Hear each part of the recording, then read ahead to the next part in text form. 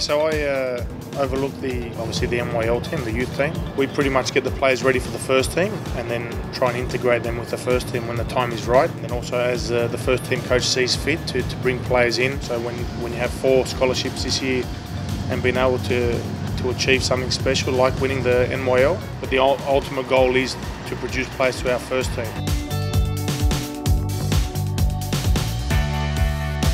Yeah, so I first came to the club when I was 15. Being in an A-League academy, the extra special thing is, you know, you're seeing the first team train across the road. You know, there's that clear pathway for your development. And well, the reason I get up at 4 AM every morning and commute up the N1 is because of the culture it has. You know, it's from its inception, it's been about promoting youth players to the first team. You know, it's pretty special. So that gives you a little bit of extra motivation to improve. As each year went on, it just gets better and better.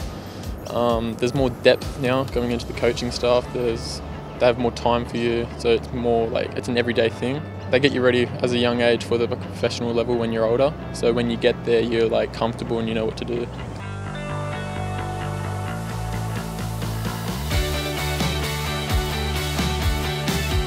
We recently going to China, being the first academy team to go to China, going deep in that tournament, and we made it to the semi-final. The likes of Paramiris, Villarreal, the heavyweights in the world. So we know that we can match it with the best in the world as well.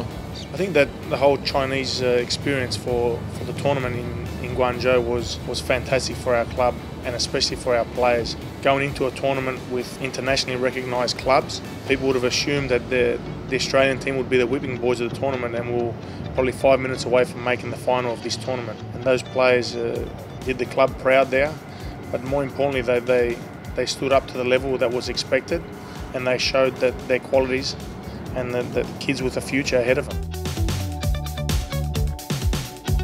In pre-season we played Melbourne City in a friendly match which gave opportunities for 7 of our young NYL players to be involved in. 3 of those boys are boys that have been with us from day one. The recent experience in Victoria was great. You know, provided me with that experience to step up.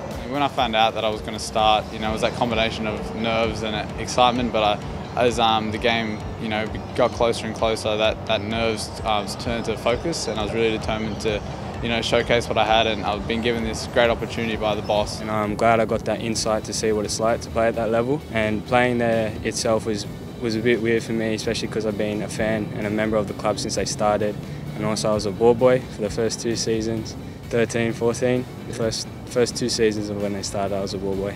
So now to play with some of the players like Bridgie and train with him, it's definitely a good system that we've got now, giving youngsters a go. You know, marking players such as Bruno Fornaroli, you know, look, all I'm going to say is he didn't score, so yeah, we'll leave it at that.